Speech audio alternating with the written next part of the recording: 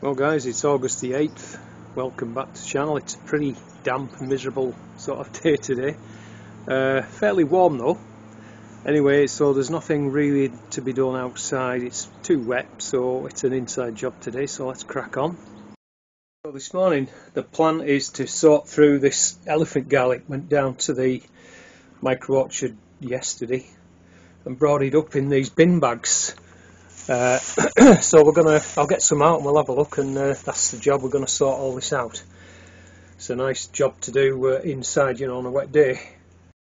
So first of all, these are some of the corms, the little corms that we picked off. There's loads more yet in the bin bags, but we pulled these off, and I've just washed them actually and then laid them out excuse me, in the sun to dry. But these will, if you plant these, you've got to soak them and snip that little pointy bit off with nail clippers.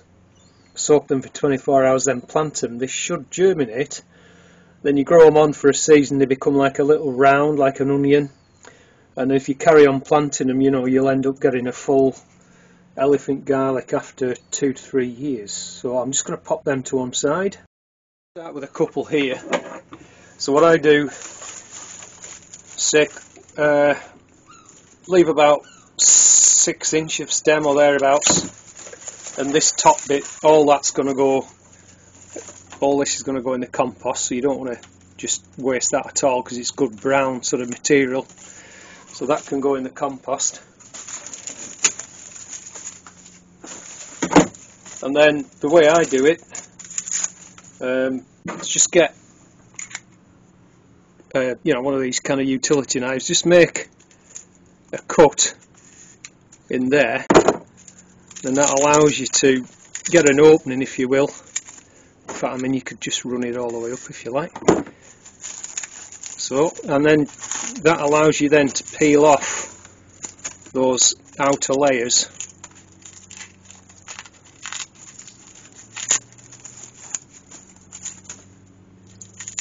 Just a bit like sort of dressing an onion, really.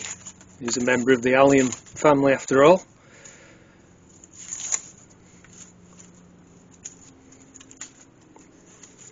So just go around taking that outside layer off. So something you end up sort of like that, and then just snip that bottom root bit off. Careful not to sort of do too much damage to that plate at the bottom. So something like that. You can see I haven't gone too, I've kept it a couple of mil below, if you like. And then that's pretty much, and you can see, hopefully you can see that they've differentiated. You can feel the cloves in there. So I try to keep mine like this, and then obviously, you can sort of tie them onto a wire and hang them up in a warm, dry place, out of direct sunlight. You don't want them to be in direct sunlight. So I'll just crack on and do this one bag and come back and show you kind of where we're up to. When I get one like that, that's obviously, it started to split the outside skin before it was lifted. As I say, I think I only just got to them in time, and there's a little bit of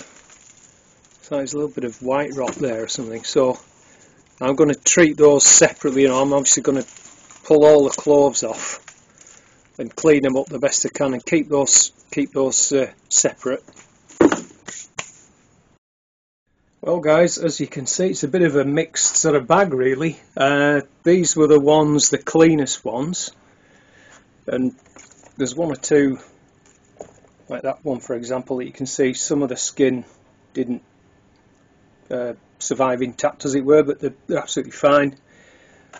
And then we've got the rounds, so one or two, like maybe that one for example, I just need to clean it up a bit more, like I've done with these, and then they will be replanted in sort of first week November. Usually that's when I plant mine.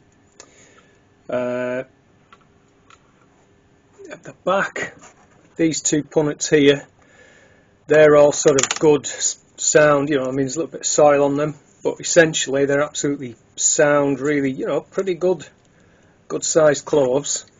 I'm going to go through and maybe pick out these smaller ones for replanting, but they're all, as I say, they're all sort of sound, really good. And then these here are kind of, they need attending to, if that's the right word. So they, just let me put this tripod down a minute. They need sort of a bit of time. See, there's a little bit of probably white rot, but if you see, if you peel that skin off, they will actually, careful not to, but they'll clean up. If I just do this now.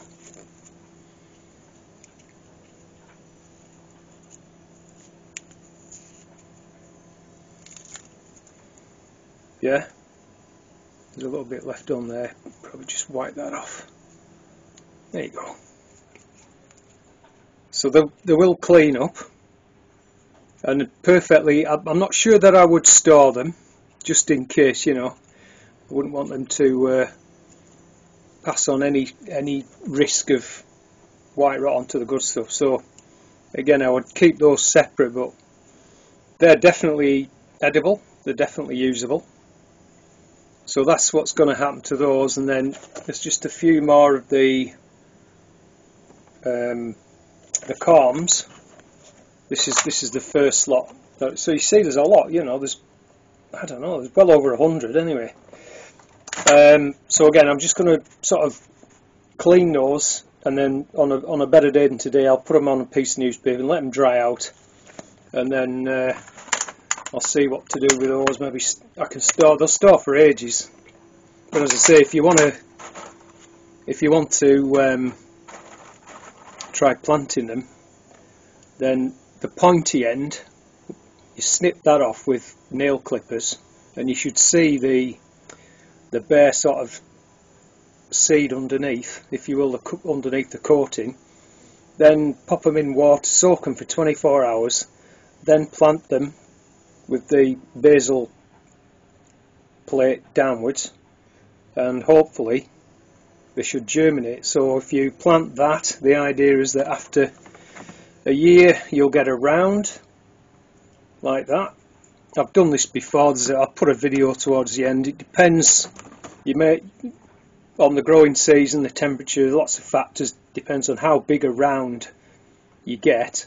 And then once you plant that round back, you may or may not then get a full size like this, or it may produce a huge round, which again, if you plant for a third time, you definitely will get one that's differentiated. So it can be a fairly lengthy process, but at the end of the day, you know, you're going to keep your stock going. Alright guys, so that's how I do my elephant gar. Like I say, I think the wet weather has definitely not helped, you know, causing this sort of bit of white rot and stuff, but I think they can be redeemed, mostly anyway. So I've got a little bit more work to do just going through them. So thanks very much indeed for watching. Thanks for all your support and your kind words of support in these recent weeks, and I'll catch you soon. Bye for now.